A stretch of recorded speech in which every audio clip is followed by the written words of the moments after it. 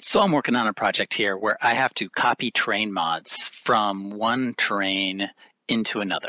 And so I'm going to show you the kind of legitimate way to do that and then a little bit of a hack. All right, so what I've got here is two terrains that have mods in them.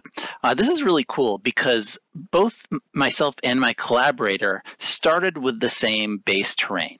Then my collaborator created mods on his machine, and then when he wanted to send me the mods, all he had to do was actually send me the new terrain.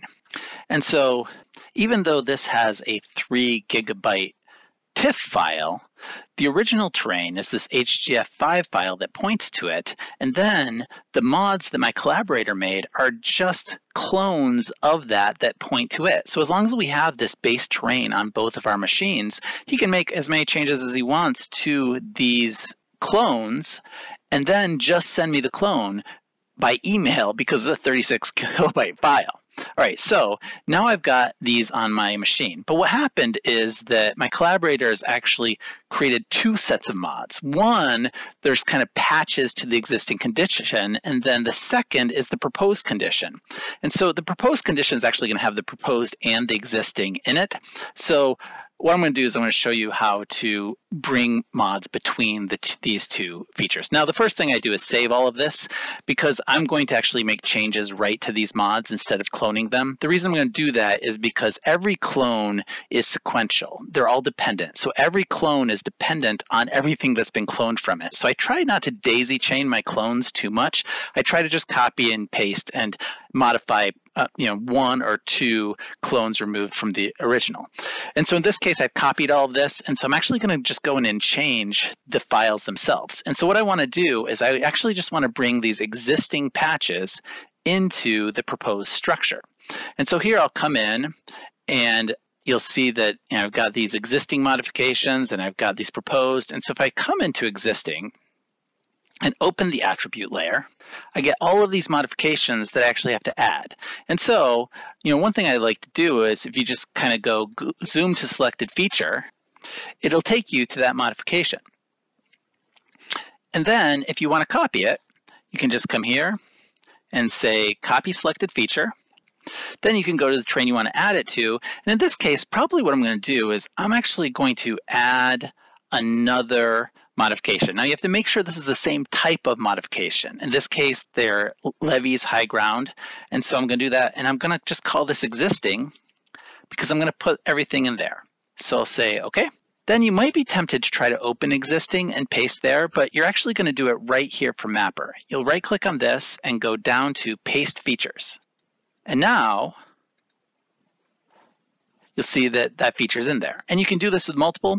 You can come in here and go say, actually, you can say I want to take a bunch of these, press Shift, right click, copy, and then again, we're not actually going to go here because you can't actually paste them here. You're just going to right click on this node and go to paste features.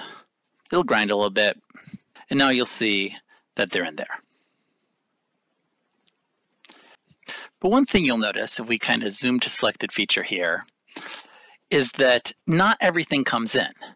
And so this is what the existing mod looks like that my collaborator gave me. But if I turn that off and look at what got copied, the thing that got copied doesn't actually have the elevation information. And so what it does, it just finds the high point here and the low point there and it interpolates. And so we actually have to go in and edit those. Don't worry, I'm showing you a hack in a little bit. So what I'm going to do is I'm going to make sure I have this selected. And then I need to start editing. And then I can come and say edit ground line modification. That's going to open this editor. And we'll see that actually the whole thing is at 165.1. But if I come over here and I open it here, you can see that it's interpolating between the high and low point. So I'm just going to go in and I'm going to put that in here and here. And now we have the same feature. So if you're doing a few of them, that's cool. You can do that. But if you're doing a lot of them, I'm going to show you a hack. What we're going to do is we're going to not save that. we're going to go to the HDF5 files directly. Now, if you haven't spent much time with the HDF5 files, editing these directly, we do not guarantee anything, because if you make a change to the base data and it doesn't load, that's a problem. So you always copy these files. Don't ever work with files that you haven't copied. But in this case, I'm going to go in and edit these HDF5 files directly. And so what we've got is each terrain has an HDF file and a VRT file. All the mods are in the HDF file. Now, the HDF file also points to this TIFF file. So each terrain actually has 3 files or more if you have more TIFFs. But what we're going to do is we're going to open this HDF5 file. Now, if I double click on it, an editor is just going to pop up. And that's because I've loaded HDF View onto my machine. This is free software. It's a HDF viewer that allows you to view the output files that we have in RAS. I recommend having HDF View or some HDF viewer on your machine. It's free and it makes these sorts of things possible. And so what you see is we've opened this file, and this file has, it has a pointer to the terrain, and then it has the mods. And under the mods, you'll see we have the proposed structure mod. And so then if I come in here and I pull over the existing patch HDF, you'll see that again, we have the same pointer to the same terrain, but then we have different mods.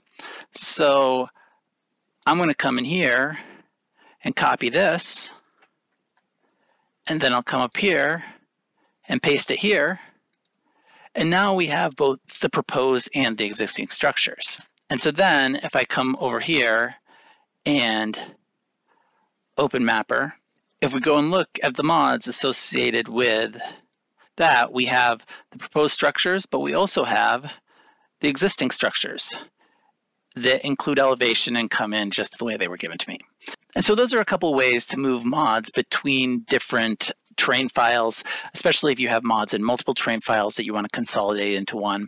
You can copy and paste them, or you can go in and edit the HDF5 file. My name is Stanford Gibson. I'm the Sediment Transport Specialist on the HEC-RAS team, and this video was funded by the HH&C SET program.